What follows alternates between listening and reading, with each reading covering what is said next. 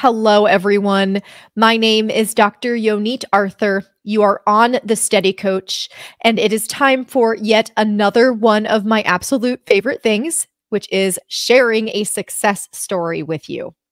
This one is coming to you from Emma. Emma is one of our YouTube subscribers, and I remember corresponding with Emma and responding to some of her comments early on in her journey, which started around about a year ago, last year, March 2023. Emma reports that she actually first had symptoms in 2019, but that things got really bad in 2023. And she is now doing so much better, as she will share with you in this interview. Another really interesting thing about Emma's story is, like many of you, Emma suffered from a lifelong anxiety disorder before this even happened. And she describes in this interview how that affected her and how that has also affected her process of recovery. I think Emma has a lot of useful advice and wisdom to share here, as well as a story of hope and reassurance for those of you who are still in the thick of it. So please let us know what you think about this interview by leaving a question or comment below if you're watching this on YouTube. As always, you can subscribe to my channel. That really helps me reach more people. And if you're listening to this as a podcast, head on over to YouTube to join the conversation. Love to know what you think. You can also follow the podcast. That also helps me reach more people. All right, please enjoy this conversation with Emma. Welcome, Emma. So good to have you here. Thank you so much. And again, this is our first time meeting, so I always get really excited when I'm filming a success story with someone who I haven't met yet, because I have no idea what happened and what your story is. So I'm here hearing it for the first time as well. Yeah.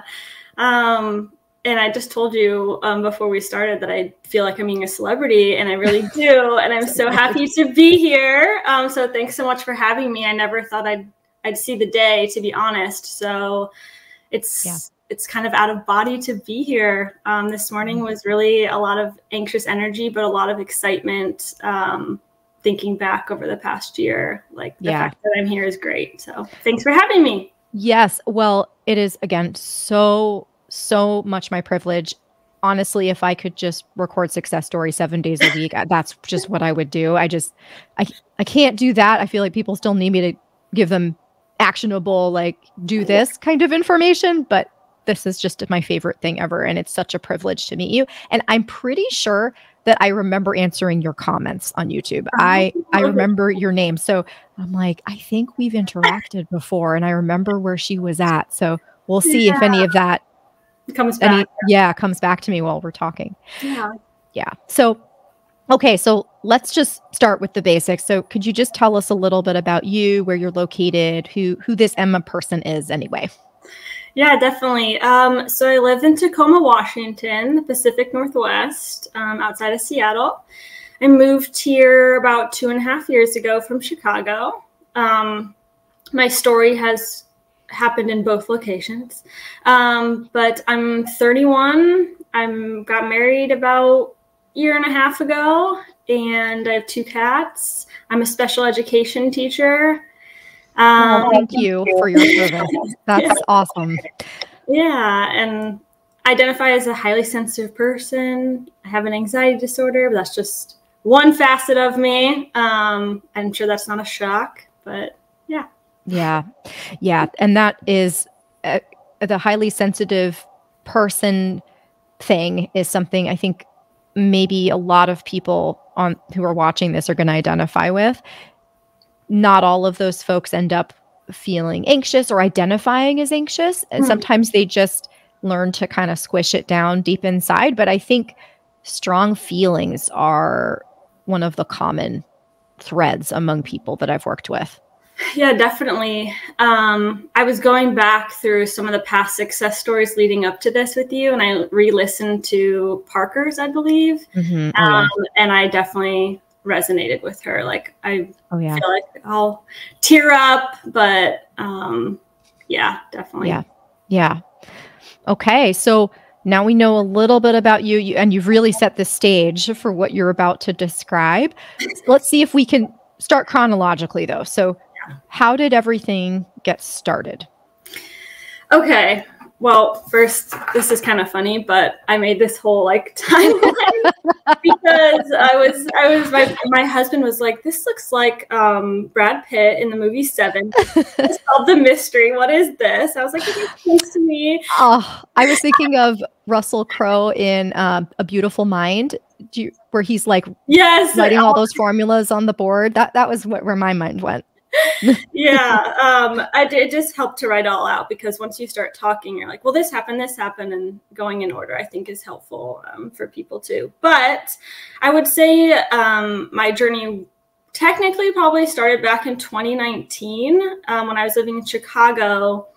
I didn't know what it was. I had my first kind of spout of triple PD. So I remember calling my parents thinking, I don't feel right, something's wrong with me. And I have really bad health anxiety. So I was going to the worst case scenario. They referred me to an ENT, and I got an MRI. And that time around, this was like in the course of like a month or two. That time around, once I got the MRI results that I didn't have the worst case scenario, for some reason I was able to just move on from it. It was a horrible time. Like those couple of months, I was meditating all the time. I was trying to figure out what was going on. But once I knew it wasn't the worst case scenario, I was kind of like those people that you described that watch a couple videos and then they're able to just like, okay, I'm going to move on with my life now. So I did. But then about a year ago, almost to today, wow, oddly enough, it came back, and it came back in quite a way. So a reason I remember to the day is because I texted my husband on March 6th and I said, I almost just passed out. Like I just almost, I don't feel quite right. Luckily enough, because I had it in 2019, I was like, gosh, this is so familiar. I wasn't totally bought in on like mind, body, or any of that, but at least I had journaled back in 2019, and I looked back and I was like, I feel like I'm walking on a boat. I feel like I'm on a trampoline. Like I was saying the same things I was experiencing. So I tried to kind of just write it out like I did last time. So I started doing with like, I'll just get a massage. Like I'm just stressed out. I'll get some acupuncture. Like I was kind of just doing like, I don't know, I was sticking my face in an ice bath every morning. Like I was just trying. Yeah, which actually is really, really helpful. Yeah. But it typically won't solve the problem. Correct. Yeah. So then by the end of March, I got my first doctor's appointment. And I was already crying, and I was thinking, oh, I have MS. And she's like, what? And I mean, with the health anxiety, I mean, I have a list I can get into later of all the conditions that I thought I had or not. But anyway, she was like, let's just start with blood work. So they took my blood work. The most that showed up was low iron, but it wasn't even significant. So I started taking iron, thinking this was the answer I was looking for. I just had low iron. And I knew it wasn't quite right because I went on spring break in April.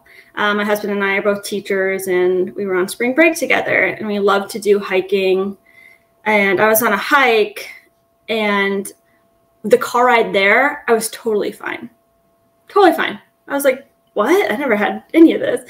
I get out of the car, we go on a hike, and I find myself like counting my steps. So I would count until I had a weird step. Like I felt off. So I'd be like, I'd get up into like the 70s. I'd be like 71, 72. Oh, that was weird. That felt odd. And then some, like it was inconsistent.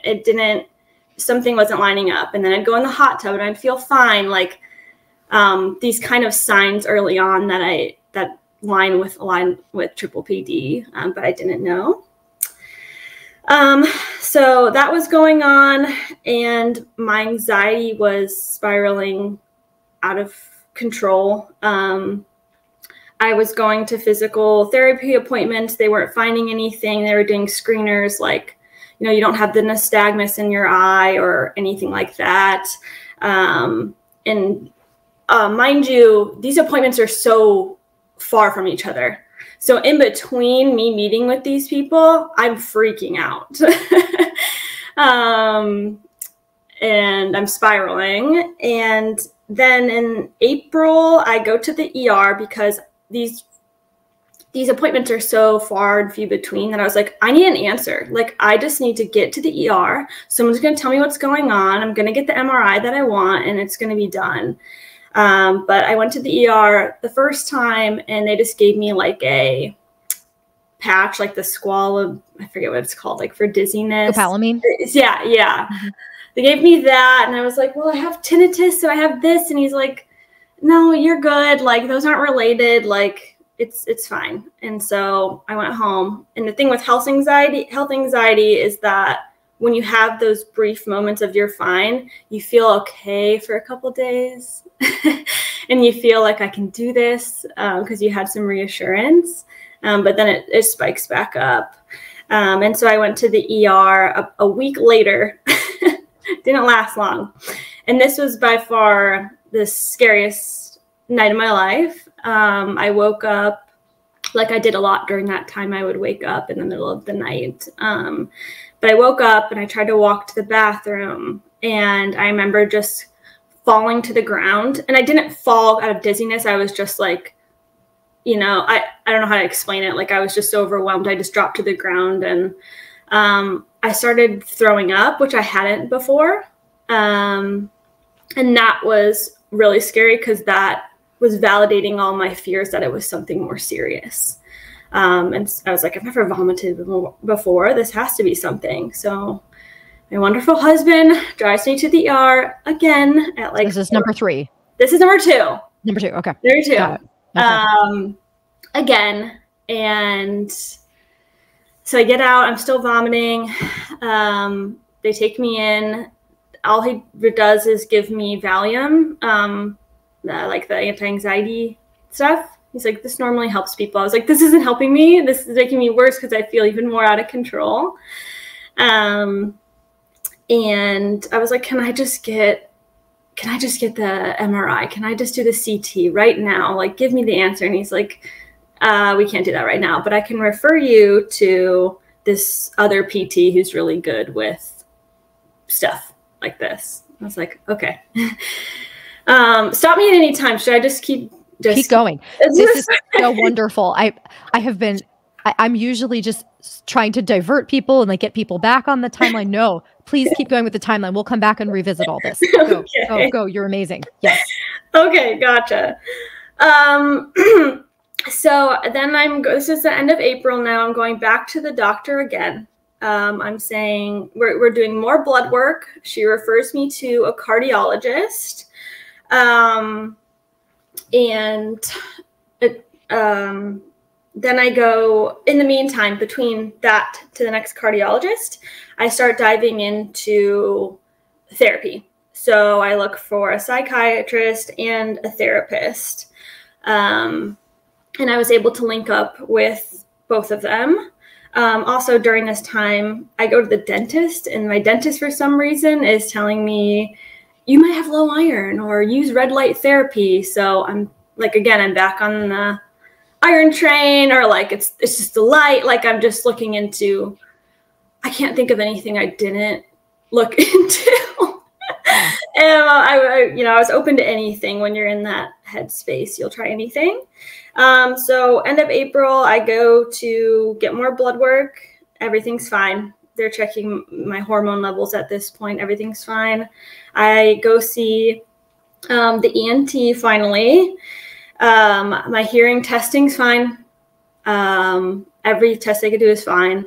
And then I'm referred to more high tech, like vestibular testing, where the goggles are on, people have talked about, and it's, oh my gosh, that was hellish. Like, when they blew the air in my ears, that was like all my worst fears coming true. I was like, this is horrible. I was crying, and she was like, well, a guy has punched, a full grown adult male has tried to punch me during this before, so you're this is nothing. You're doing good. Because it's so scary for people. It's so frightening anyway. Yeah. I have a lot to say though about what, like, a little bit of skill around how we talk about this to people can make such a difference. But yes, they are very uncomfortable tests, especially when you're being told they're going to be uncomfortable and scary. Yeah. But having that beforehand, thinking it's going to be uncomfortable, just makes it worse. But right. For sure. For sure. I'm sorry that it was like that for you. I'm sorry. Yeah. It's okay. It's just one of the puzzle pieces that I needed to try to figure this out. And I assume they found that you were 100% like happy, healthy, normal, and nothing was found. Yeah. Correct. So I went back to the ENT after that, and it was like a 2-second meeting where he had the results in front of him. I think he opened like the first page and was like, "Oh yeah, these were all normal. It's fine." And I was like, "Okay." And he's like, "I can tell you're really anxious though. And sometimes you just need an answer and we can do the MRI." And I was like, "Okay, great." So I had that scheduled, but obviously it takes a couple months. So in the meantime, I was still looking into different things. I thought it was my jaw, which I've heard from other people on here before. So I went to like a TMJ massage specialist. She was massaging the inside of my mouth, all of that. Oh my goodness. Yeah. And I ended up going to the psychiatrist. And this piece, I want to preface by saying that I have played with the idea of anxiety medication prior to PPPD. I know you are not for or against, I know everyone has their own journey. Ultimately, I did start going on SSRIs. I went on Wellbutrin. Personally, I just needed that as a tool to come back to I'll get into this, but I was depersonalization.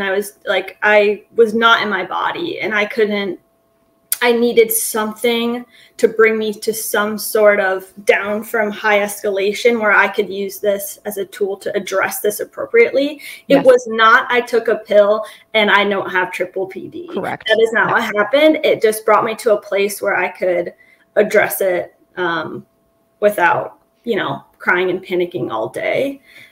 So I did make that choice. Emma, thank you for voicing that. That's exactly how I think medications should be used.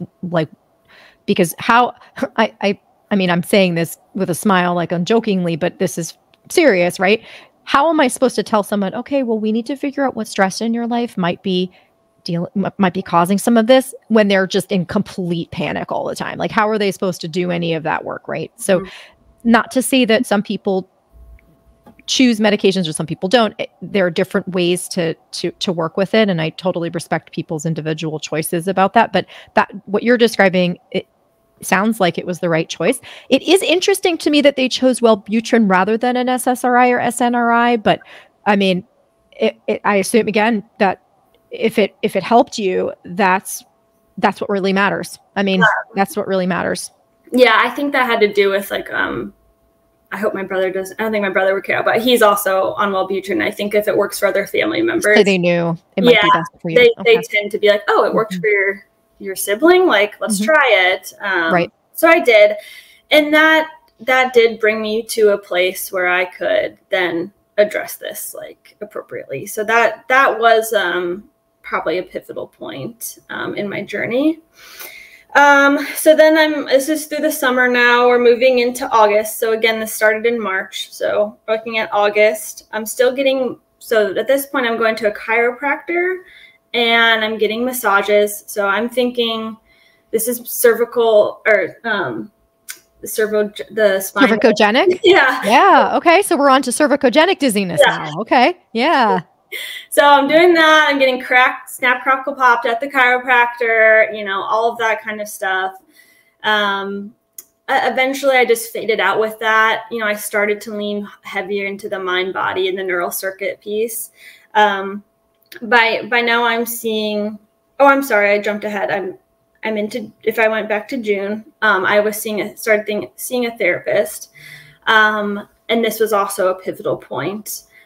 Shout out to my therapist. She is so familiar with neuroplasticity and like neural circuit things. And she had knowledge about kind of like related to pain and the neuroplasticity related to pain. And I was so lucky. Yeah. That was How'd you find her, Emma? Was this just a stroke of luck, or did you? It was a stroke of luck. Finding a therapist is challenging because you're just looking online and you don't know these people. And she just looked like a nice person, and her office was in a pretty place. Nice. Okay. I was like, let's try it. And as I told her my story, she was really familiar. She referred me to a couple podcasts about neuroplasticity, and I started listening to those in addition to you, and it kind of helped me. Where did you find me? What point? What time? When, that's the word. Yes. When did you find me? I would say I found you. Gosh, I remember texting my mom that summer. So it started in March. So it must have been like maybe like a month and a half to 2 months in, but I wasn't fully sold. People are. So, yeah. So I think that everyone kind of has their own personal threshold for medical testing that they need in order to accept that it's mind body, if that makes sense. Like some person might have the MRI and be like, I'm good, I'm done. But whereas I needed the cardiologist, the MRI, the blood work, the chiropractor, all of that to finally be like, okay, are all your boxes checked? Like even my therapist, I had a heart echo not that long ago, and she's like, are you done now? And I was not in a mean way, but she was so gentle about the whole process. But she's like, I bet you that I will bet my life that those results are normal. And then, so after that, she's like, is it neuroplastic now? And I'm like, yeah. So anyway, she sounds wonderful. She's great. Great. Yeah. So I started therapy. That was really helpful. I also thought that I might have POTS. So in this time in July, I'm going to a POTS clinic specialist. They don't do anything that hasn't already been done. So I'm on the table, I sit up, blood pressure is fine or heart rate's fine. And he's like, if you want to keep testing this, you can buy your own little blood pressure thing and just what you need. More focus on the things that could potentially be going wrong. Oh my gosh. Yeah. And so nothing comes of that. And then at the end of July, I then also go to an eye doctor. That's because when I was looking in the mirror, I was like, oh my gosh, my pupils are different sizes at random times. I thought I had all sorts of vision stuff. I mean, I can go into all the symptoms I had. It's a long list, but I would stare at the sky and be like, I'm seeing snow. I've never seen this before. But I didn't have anything different in my vision. My anxiety was just so high that I was looking for anything. Went to the eye doctor. Everything was fine. So I was just, again, another box to check for me. And August, things start tapering off. I'm giving more energy to the neuroplastic route, neural circuit route. And really, I don't do anything again until January of this year, where I finally got a heart echo. That's because it was denied the first time by insurance, because they said that basically you don't have anything else that would warrant this other than the dizziness, and that's not enough. So I was like, okay, fine. But then my anxiety got so was bad, and I still hadn't checked that box. So I opted to try to do it again for the heart echo, and then it went through, and so I had it done. And I just needed that last piece. And that pretty much catches up with the timeline, aside from last month I took a trip to Joshua Tree, and it was super fun. But I also got COVID immediately after, and I do feel like there was kind of a regression in symptoms for me, like a down, which I know is totally normal, up and down, travel, COVID, like it all makes sense. I watched both your videos on that too. And so I'm kind of right now just on the upswing from that. It takes us to March. And yeah. Amazing. Oh my gosh. I have so many viewers who've been begging me to just get into people's timelines the way that you just got into your Oh, timeline. So thank you so much for the organization.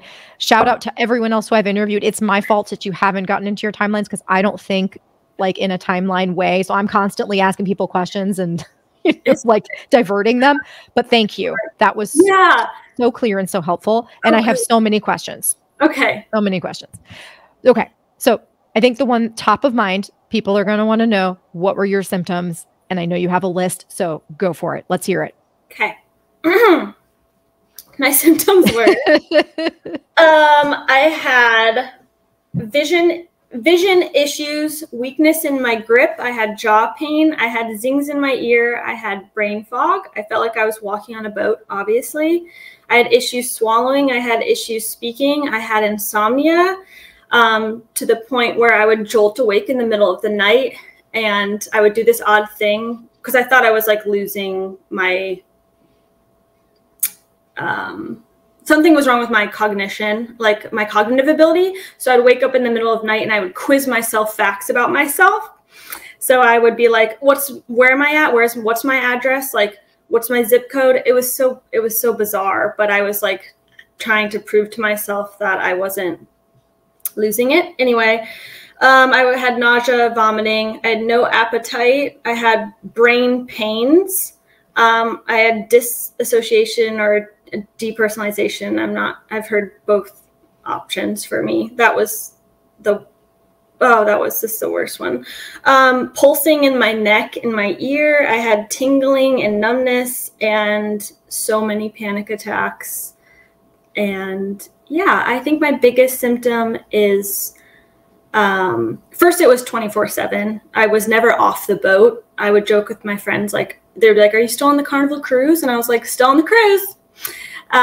Still on that cruise. They just haven't gotten back to the dock. And, like it actually brought light, like the humor to it.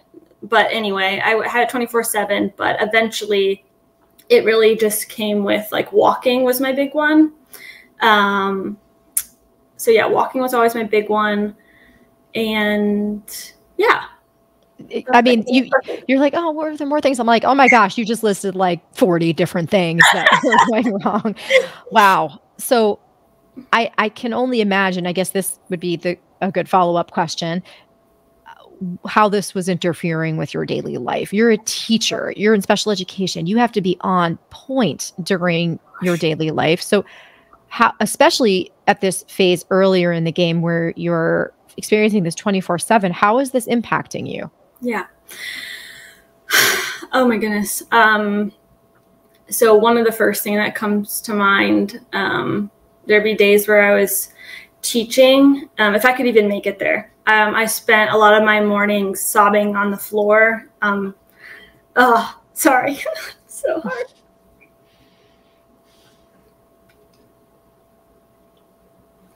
I knew that was going to happen. At least one saying I can't do it. Every morning, to my husband saying I can't do it.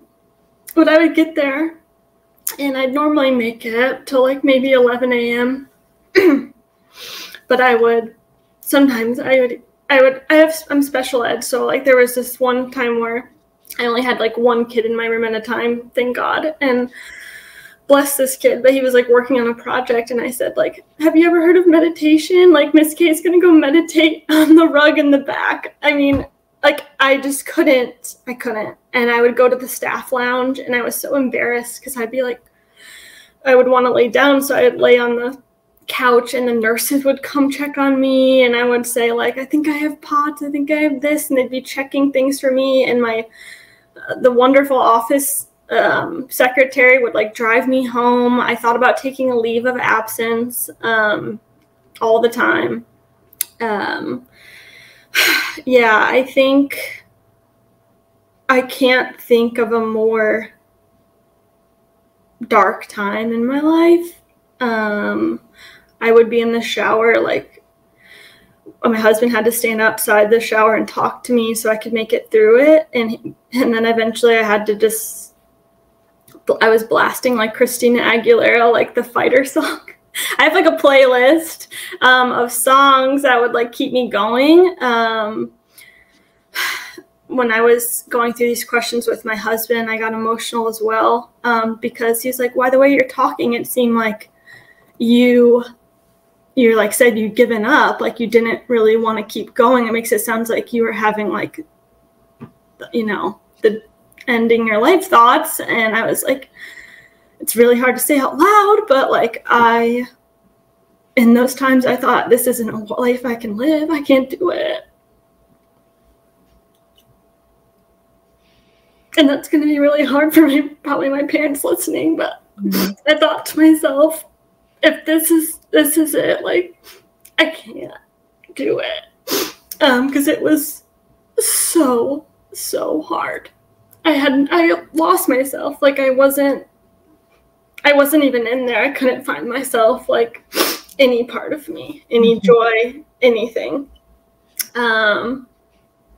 And the depersonalization was horrible because you're not even in your body at that point. You're just going through the motions. And yeah, I hope that answered your question. Yeah, just horrible. Yeah. Thank you. Thank you for being willing to go back there with me so others can know they're not alone, because some of them are right there right now where you were. And they're going to hear you say this and they're going to say, okay, she's not there anymore, so there's hope for me too. Right? Oh my gosh. Yes, so much hope. So much hope. I would listen to these success stories back when I was in that spot, and I was like, and this is something I want to touch on later, but like I used to think I was the exception. It was, and I know you talk about this on your channel. I thought, like, that's not going to be me. I have something different. I'm not going to be like those people. I'm the exception. They're the rule. And you're not the exception. You're not. You can do it. Like, it will get better. And it's so hard to picture that when you can't even get off the floor, like to go to work. So yeah. Yeah. You know, what's coming to my mind, I have these moments at the end of the day when I shut down my computer and like I'm out walking the dog or whatever I'm doing, and my mind wanders, and then I recollect hearing stories like this, or just kind of seeing the daily struggles of my clients. And I'm just like, I'm in awe. I'm in awe at the resilience and courage of people who are going through that and still manage to claw their way out. It's just, it's awe-inspiring and miraculous and just like sacred.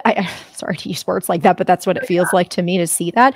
So I'm wondering, like, how did you end up finding it within yourself not to take a leave of absence, like not to just give up at that time? What did you call on to just keep going? Well, luckily it was towards the end of the school year, so that kept me going. Like I was like, it's almost summer break, like you can do it. But I mean, I had the paperwork filled out, and I even had it filled out at the beginning of this school year just in case, like, because I was so scared about starting school again. But what I found to help me come out of that, I would say your channel, the therapy helped, the Wellbutrin helped.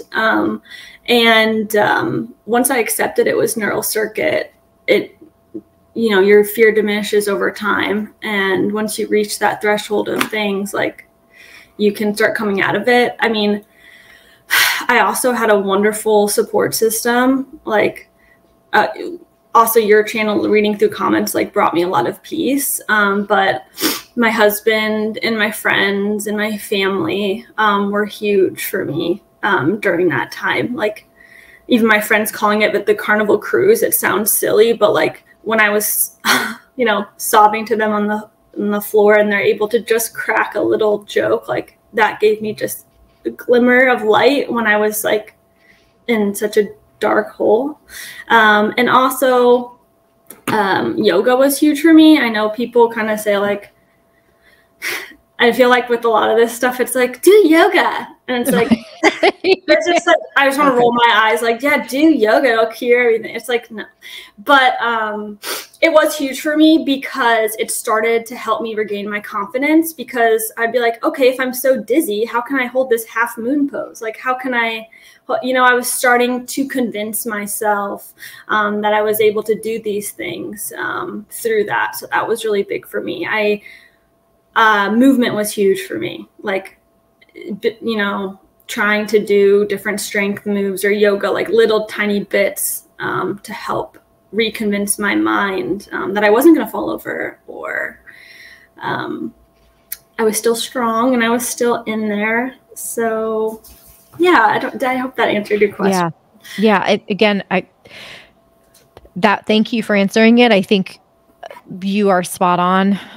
Getting reassurance, getting real life support from loved ones. I know that seems so silly. Doing yoga, it seems silly. It seems like such a cop out, like, oh, do yoga, it'll get better. Yeah. Exactly like you said it.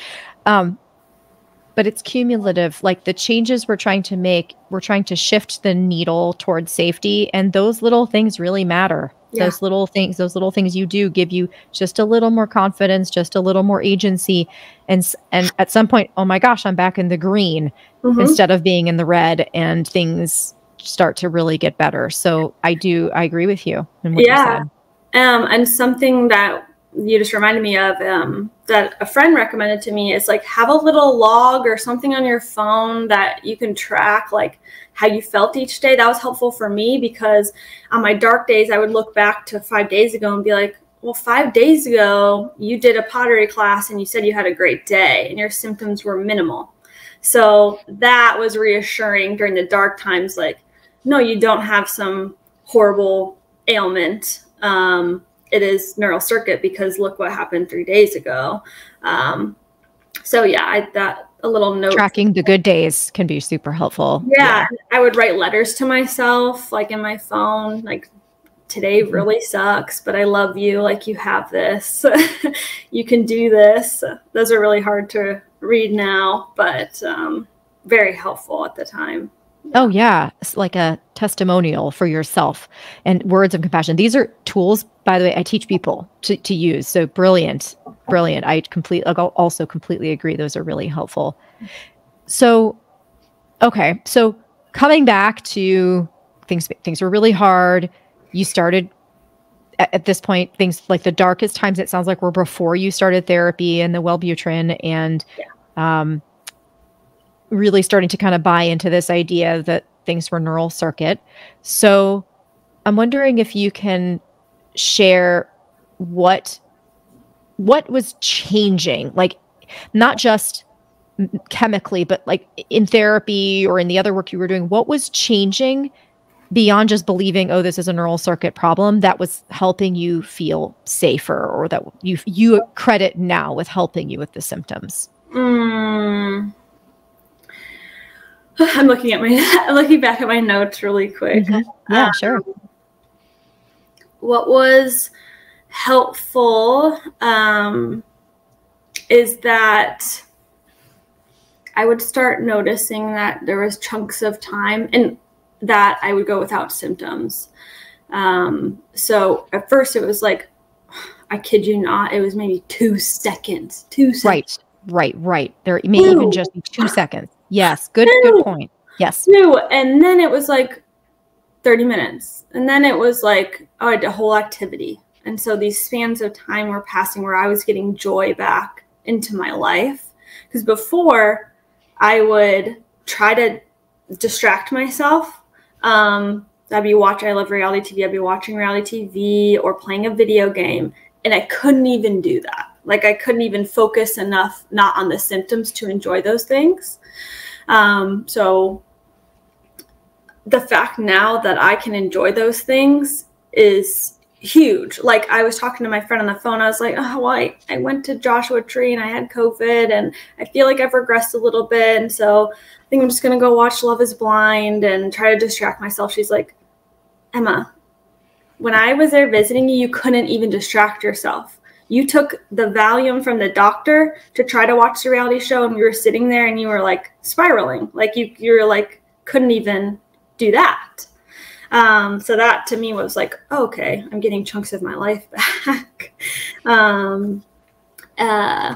Yeah, so that's a really good point.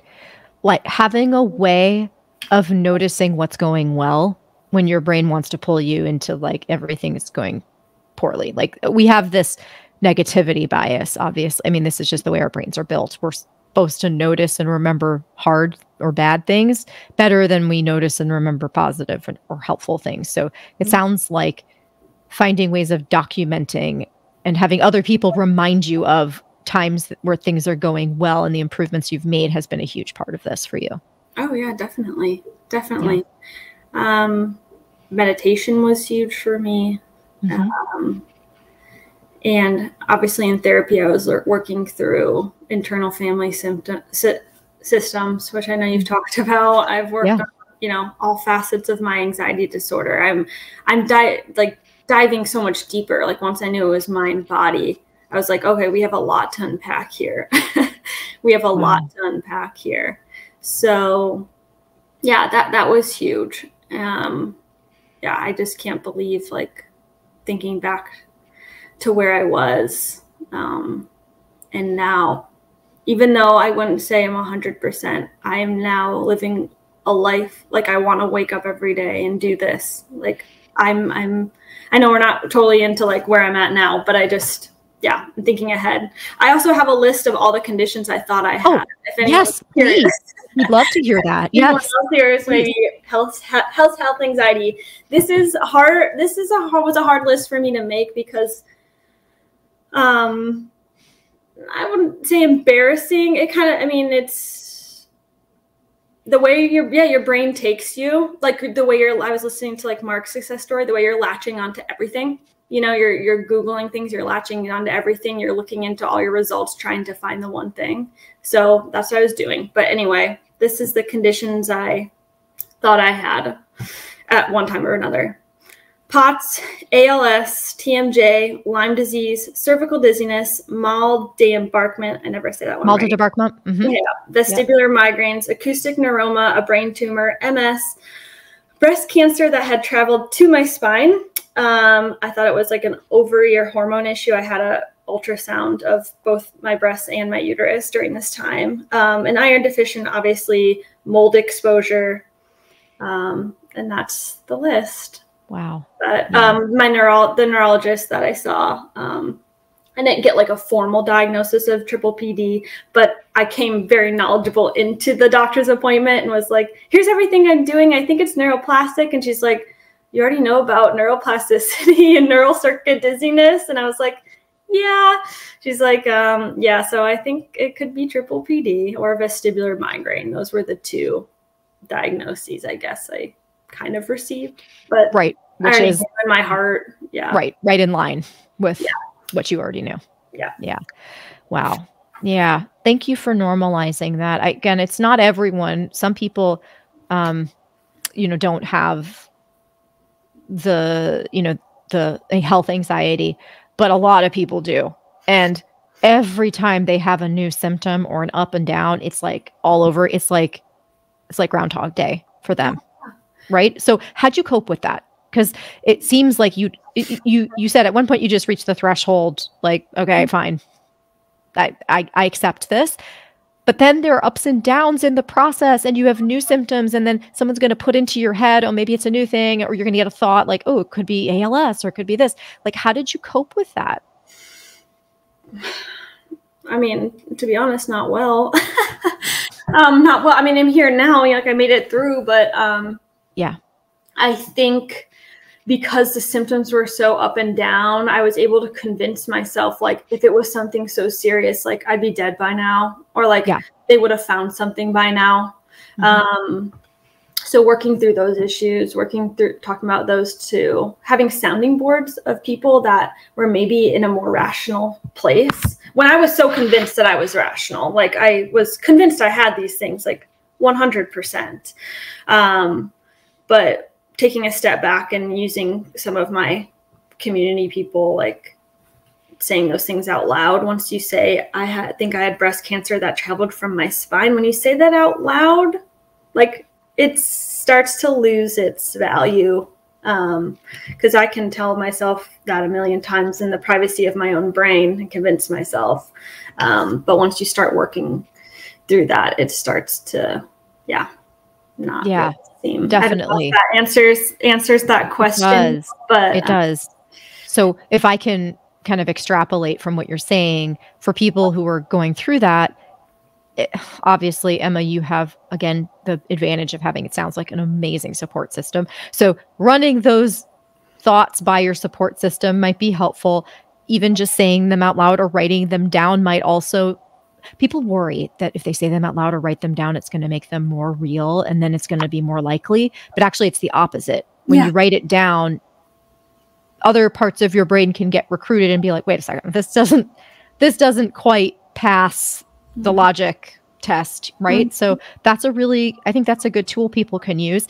And then it also sounds like it's forced you to dive deeper. You kind of realized, it sounds like, that, hey, if I'm going to conquer this thing, I've got to get the health anxiety worked through in a way that I've never done before. Oh yeah, absolutely. I have a health anxiety workbook that I was doing. Like I knew that was really what was happening as I was talking to my therapist and my psychiatrist. But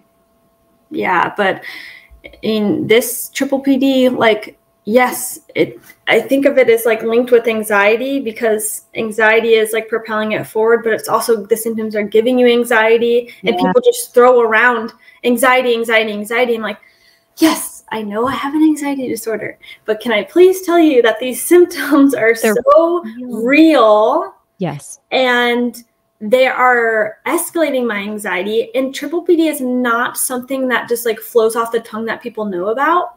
So when you're trying to, I'm in the staff room crying and there's no visible ailment or things that are easily describable to people. Like, I broke my leg, so this is really hard.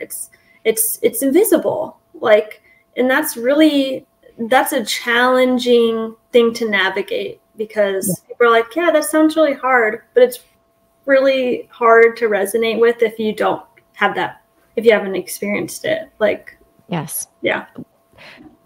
I am just so happy that you brought this up. And this is why I'm so careful on my channel. I don't use the word anxiety very much, not because I don't think anxiety is involved in this process, but because I'm trying to meet people where they're at. And anxiety, people think of anxiety as a mental health issue. And so it's like, no, you don't understand. These symptoms aren't in my head. And I'm like, oh, I know the symptoms are real. All symptoms that anyone has are always in their brain, whether they have like an arm wound or neural circuit dizziness.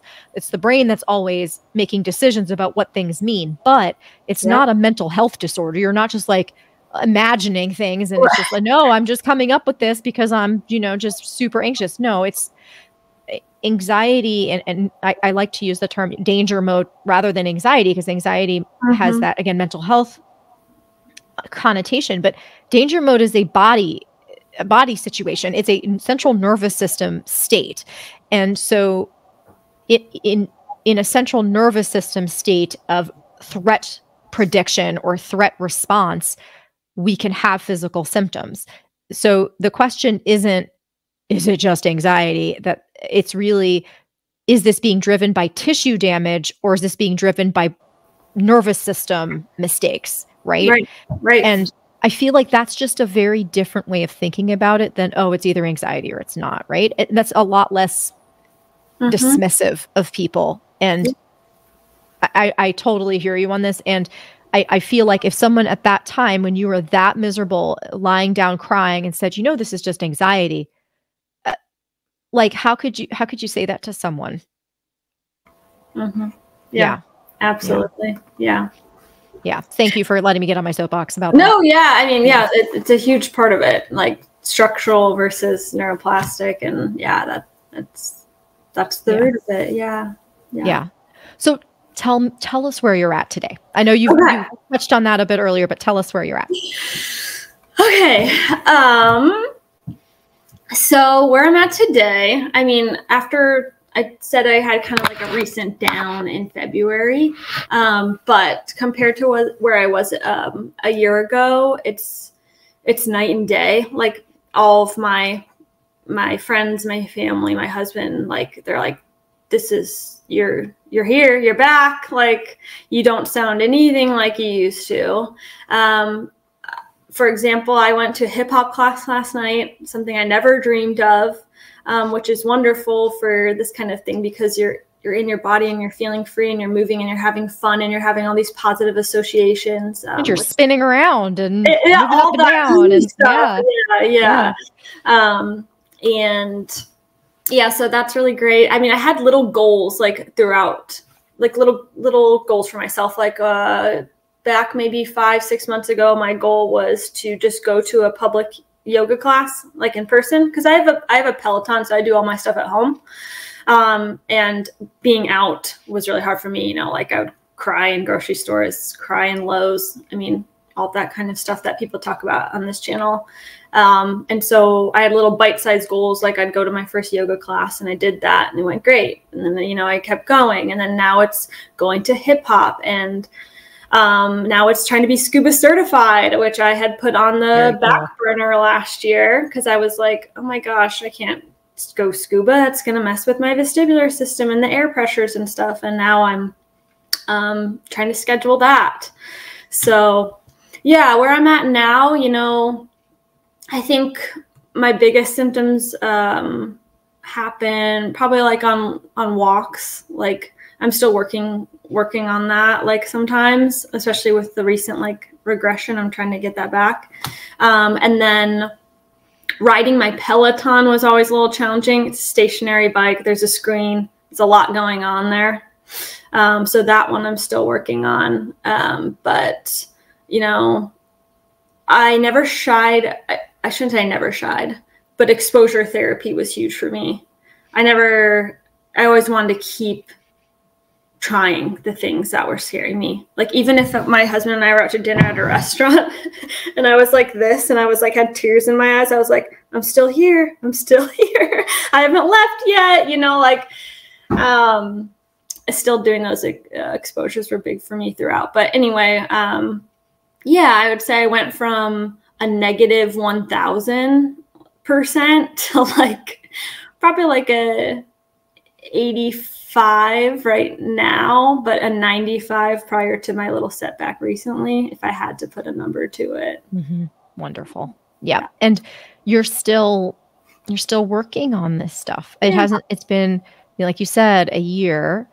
And I'm pretty confident that if I talk to you in a year, you're going to be at 100%. I just spoke to Vivian. I don't know if you heard her story. So when I interviewed her, she was around where you're at right now. Mm. And I interviewed her a year later and she's just 100% completely fine. So wow.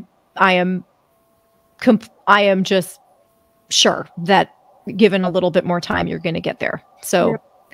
I'm again, though, it sounds like even though there are some sensations and things aren't perfect, it sounds like you're living a normal life. And that's what people are really going to want to hear right now. Oh my gosh, yes. Yeah. Oh my and you're living a joyful and meaningful life, and you can go to work and you can go out with friends and you can go to hip hop class and you can go to yoga, and that you're not held back, and you went traveling. Yeah. You're not held back anymore. Yeah, exactly right. I don't wake up. I wake up my day thinking about like, I'm not thinking about my dizziness. You know, I'm thinking about what I'm doing that day. I told my psychiatrist, like, I'm just greedy for that last 5%. And he's like, well, I don't say greedy. It's just normal. Like, you know, don't phrase it that way. Like you're greedy for the last 5%. Like, yeah, like, yeah, and put a lot, you know, you end up putting a lot of pressure on it that last little bit because you've come so far. But I mean, doing this with you and like reliving some of the stuff I went through, I was like, dude, come on. Like you've made it so far. Stop being, you know, you're living a wonderful, fulfilling life right now. Mm-hmm. And I want people to know that is so possible, not the exception. And that's something I really needed to hear in some of my darkest times. It's just a patient process. You know, there's a quote that I read it's like it's a perfect balance between making it happen and letting it happen. You do have to put forth effort, but you also have to like not have fear associated with the symptoms too. So it's this balance. You know, you can't spend all day doing the vestibular exercises. You can't be the A+ student. Yeah. So it's a delicate balance, and it's so much inner work, which was a hard part to accept. You got to find what works for your journey. Like some people are going to be doing the exercises with the cards at first, and that makes them feel good. For me, yoga was helping building my confidence. So that was it has to be a routine that works for you, and something that you can stick to that helps build your confidence. Yeah. And you mentioned vestibular therapy. Is that something you did in a structured way as well during the process, or not after the beginning? Not after my two screener people. Okay. The guy literally said, I don't think that I can address this with you. I don't want to tell you that you to be my client and do this with you. Got it. Yeah. When I said like vestibular exercise, I was talking more about like your videos where you're like, teach, you know, the different things, the whole little regimen there. Yeah. And then, and I, just for clarity, because people who are newer to my channel may not know this, most of my clients don't do vestibular therapy at all. I will often have people do one round, but they'll usually, by the time they've gotten to me, have already done a round of vestibular therapy and it not helped. But my point is, vestibular therapy is not the answer when it's a neuroplastic condition. So when it's a neural circuit dizziness issue, like you said, not to say that you shouldn't be stimulating your vestibular system, but often that's happening just doing normal things. So, right. Yeah. Keep trying to live your life. Yeah. And I'll link to a video in the description that talks about vestibular therapy specifically. So if people want to know more information about that, I'll put that in the video description. Okay. So I know you made a lot of notes, so I just want to give you the opportunity. Is there anything else you'd like to share? Any other words of advice or thoughts or experiences that you think people should know? Gosh, I'm looking over my little notes. In the advice section, I wrote, patience. We live in a world of instant gratification. I was constantly searching for the quick fix. And there's not one for this. And it's hard because the work is all on you. There's tools and people that's going to help you, but it's really, really about your mindset. And that's challenging to wrap your head around. Because at first you're like, oh, good, it's not something more serious. But then you're like, oh, wait, I have to do this all. I have to be the one, me.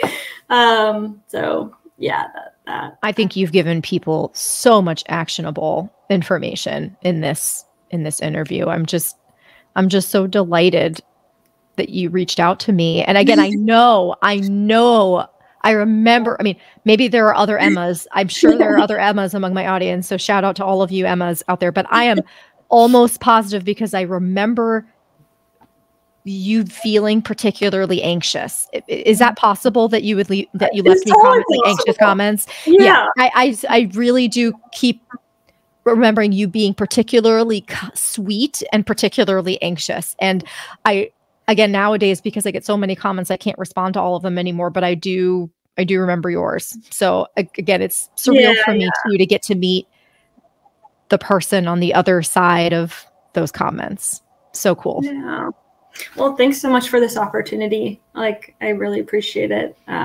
Sharing this story was something, like I said, like in the beginning, I thought maybe that'll be me someday when I listened to your podcast and all the people before that I've shared, and to be on here, it's really something. But yeah, happy to talk to anyone, whoever needs a listening ear out there. You got this. Oh, thank you. This, again, just jam-packed. This conversation has been jam-packed with tools people can use and apply to themselves. And if nothing else, reassurance that it's possible, even after being in the low place that you were at. Yeah, definitely. Yeah. Well, thank you, Emma. And thanks to all of you for tuning in. As always, I love hearing from you, even though I can't respond to all the comments. I read as many comments as I can, and especially on newer videos. So if you leave me comments and questions, I will look at them. I love knowing that these interviews help you. If you're listening to this as a podcast, you can also join us and join the conversation on YouTube. And I would greatly appreciate it if you could subscribe to my channel or follow the podcast. All of these things help me reach more people. Thank you all so much for tuning in, and we'll see you next time. Thank you, Emma. Take care, everyone. Bye.